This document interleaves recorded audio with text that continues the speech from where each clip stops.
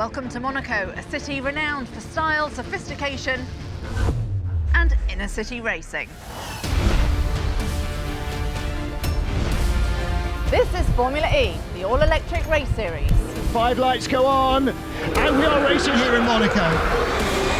At Jaguar, we're serious about electric cars, and we're using Formula E as a testbed for the pioneering technology we will be bringing into our new road cars.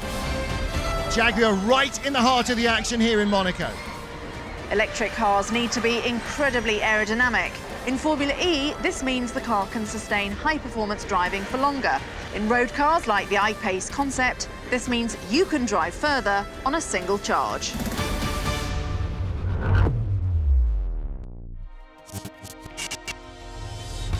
The Jaguar I-Pace concept is Jaguar's first indication of electric production car, and this is just a start. One thing about electric cars, of course, is range. You must get as many miles out of it as possible. Jaguar still 90% battery life left. The one thing that resists range is wind resistance. And what we've done at the front is we've let air run in through the top of the radiator grille and out over the bonnet and over the screen, keeping it close to the body. That helps the streamline flow of the air. So the top half of the grille is actually open to let the air flow through the bonnet over the roof.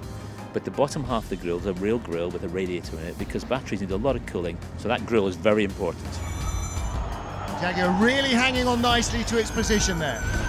One thing that's most significant, and probably unusual for a Jaguar, is a very square back end in the car. Kind of goes against our very nature because Jaguars are very curvaceous. But in actual fact, the best aerodynamic shape for any car is a square corner, not a round one.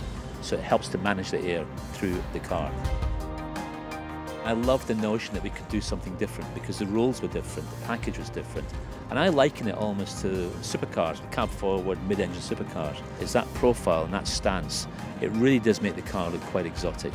And yet it's an everyday usable car, and that's what I love about it.